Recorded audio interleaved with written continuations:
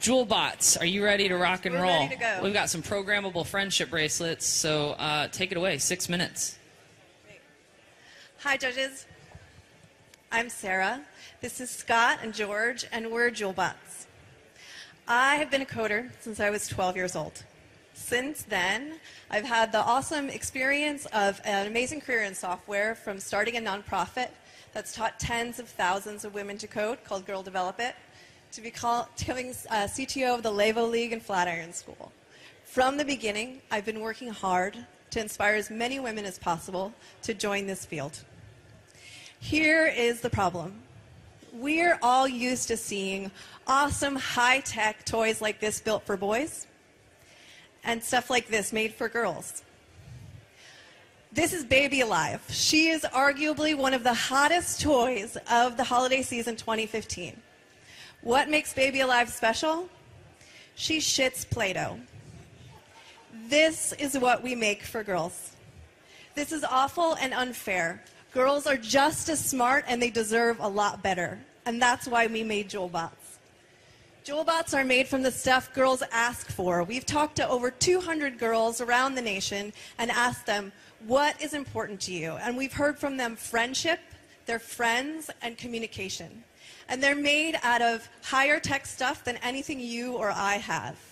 Jewelbots' patent-pending mesh network means Jewelbots is the first wearable device to communicate from device to device. That means girls don't need a mobile phone in order to use and program their Jewelbots. Okay, time for the demo. Using either their device or phone, users can set their friendships. Using the device, they can put it into pairing mode and put their friends into one of 8 friendship color groups. So these two Jewelbots, they just got their Jewelbots and they want to pair them. So a long press on the device puts it into pairing mode, at which time it'll start cycling through the colors that are available to select from. In this case, they're choosing that they would like to be green with each other. So a successful click on there makes them shine a bright, rapid pattern of green to show it's successfully connected, and they're now in the green friendship group. And then the Jewelbots glow green because they're nearby each other. When girls are together, their bracelets match. The more friends that are in the same color group are nearby, their bracelets become brighter. When all the girls in the same group are together, their bracelets explode with rainbow party animations. And that's not even the most exciting part. Jewelbots can be used to send messages, so girls can send each other secret messages in their own languages. Jewelbots are a new technology for an age-old process, sending secret messages among girls. You can use the Jewelbot to customize lights and vibrations to be any type of message that you'd like to send to your friends. In this case, this friend has a double tap message that sends a very strong, bright light to her friend because, oh my gosh, the cute boy's at my locker and you need to get here right now. And that's not even the best part. The best part is that Jewelbots are completely open source, so girls can code them to do whatever they imagine.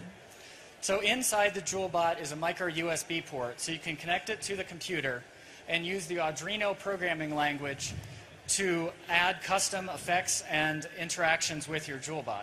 This example came from one of our young brand ambassadors who wanted to know if she needed to grab her umbrella on the way out to school. So the code that's uploaded on this bracelet checks the weather app 5 minutes before she needs to leave and looks up the precipitation forecast. If it's going to be nice out, it just glows a pleasant yellow to let her know that it all is clear.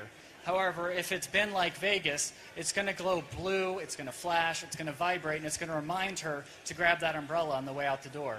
You could extend this example further to make the amount of rain forecast, make it buzz louder or vibrate faster, so that maybe you need to grab your boots as well as your umbrella out when you head out the door. So you code a Jewelbot just like you would in Arduino, the same languages, the same libraries. You plug it in with a micro USB. This is just one of the ideas we've gotten from our 100 ambassadors around the world who are super excited about Jewelbots and sharing our message. Jewelbots are also COPA compliant, so the girls can communicate with each other completely safely. Jewelbots come with interchangeable charms and bands sold separately. girls can collect and trade their favorite limited edition designs and characters. Jewelbots are sold online for $69 for one, $99 for the 2-pack, and $139 for the Bestie 3-pack, which is by far our biggest seller. Since opening up sales online a few months ago, we've sold over $200,000 worth of Jewelbots. Today, we're super excited to share with you our first Jewelbots licensing agreements. First, with the Cartoon Network. This year, Jewelbots is partnering with the Powerpuff Girls to bring you custom charms and bands. So Bubbles, Blossom, and Buttercup will all be rocking their Jewelbots and coding. Secondly, with Google.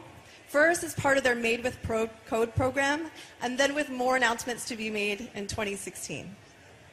We're 1 part PhD, 2 parts entrepreneur, 4 parts developer, and all on fire to make Jewelbots into a massive business and brand.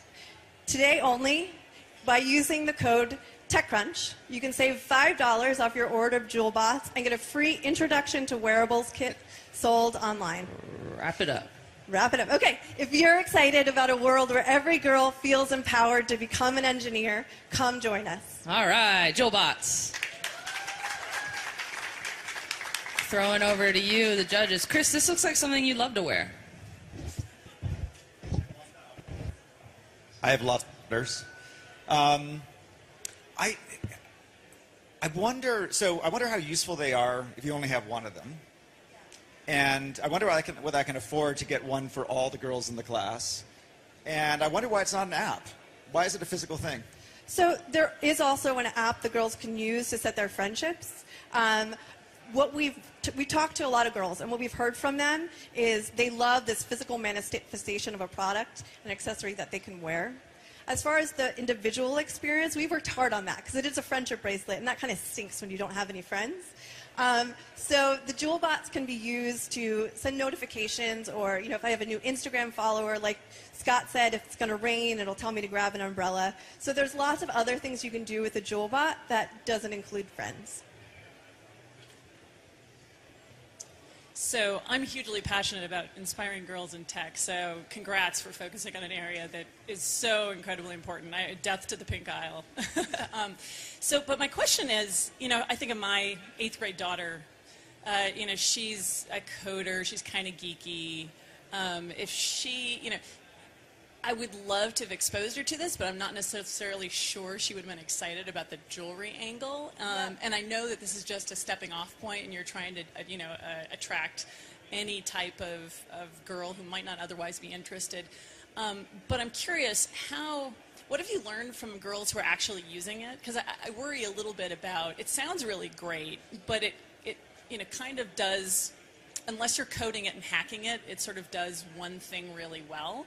And so how are you getting girls to stick with it and then code, and get a higher sort of percentage of girls who then go to start hacking it? Yeah. And then what's next? Like, where do you move beyond that? Yeah, that's a really great question. So first of all, we've thought a lot about how to motivate. So as of last year, 25% of all wearables were worn after 3 weeks, which is the worst retention rate I've ever heard in my life, which is terrifying. So we've thought a lot about the experience. Basically, girls unlock functionality over time.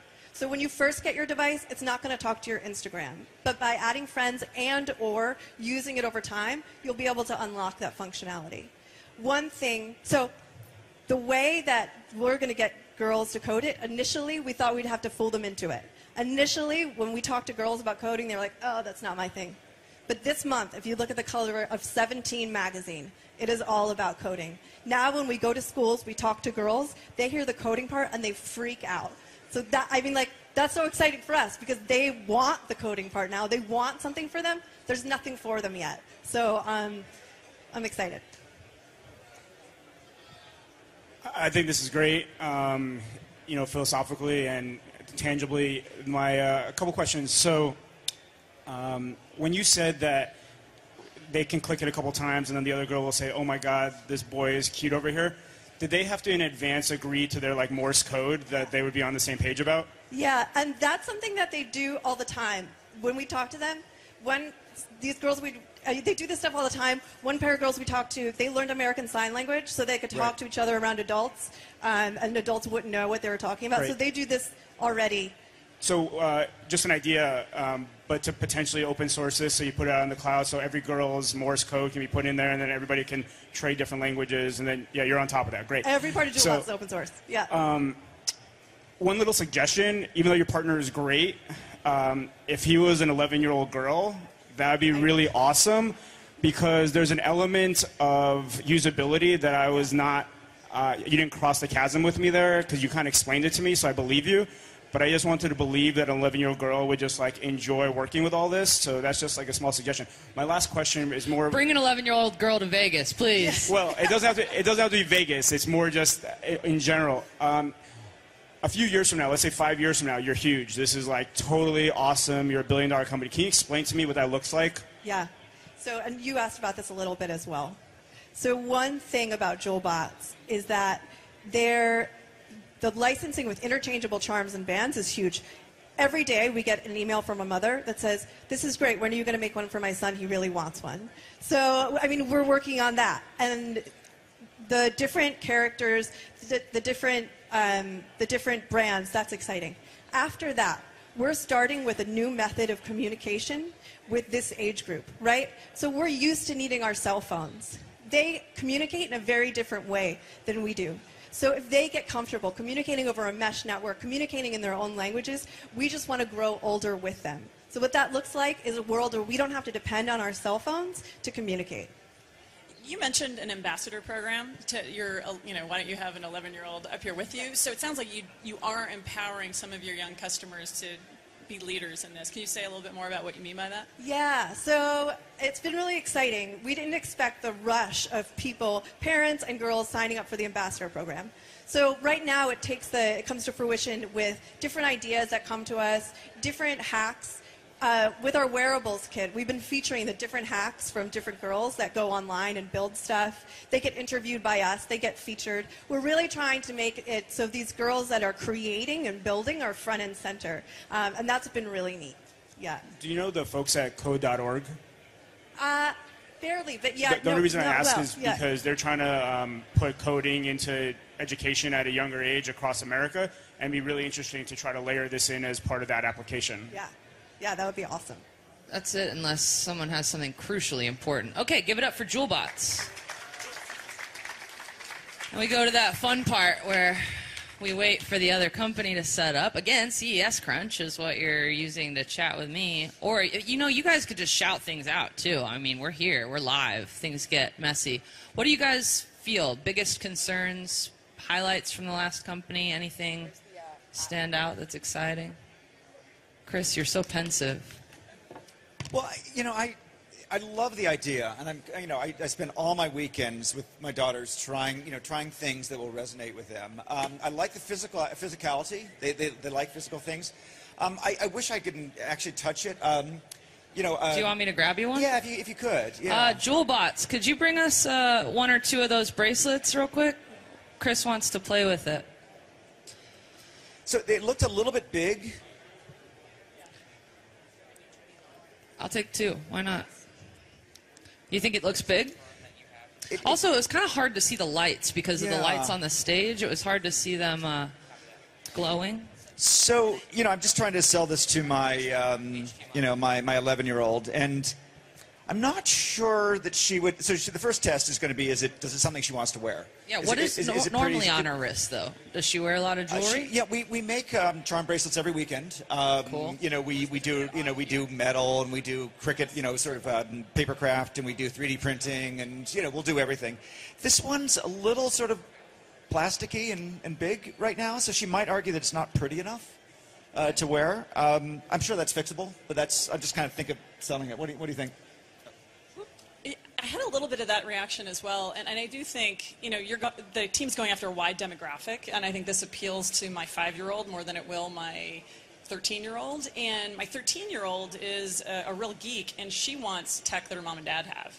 And so I think there probably is an aspect of this that if you can make it look more high-tech, but still relevant to her age group, that would more like an Apple Watch. Yeah, but it doesn't have to, but it could have this level of functionality and be accessible to her, but just look a little more sophisticated. I know she would be, kids aspire to be more adult-like in that sense, oftentimes. So, I think a range of those things would probably be helpful.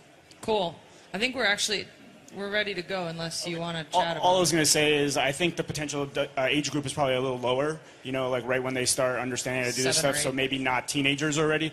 But the last thing is I don't think their core competency is going to be the actual bracelet and the actual plastic. I think they'll want to focus on the application and figuring out how to create the network and the brand. And really, there'll be partners who will come up with different products and accessories. I think there could be a whole line of accessory partners. Cool.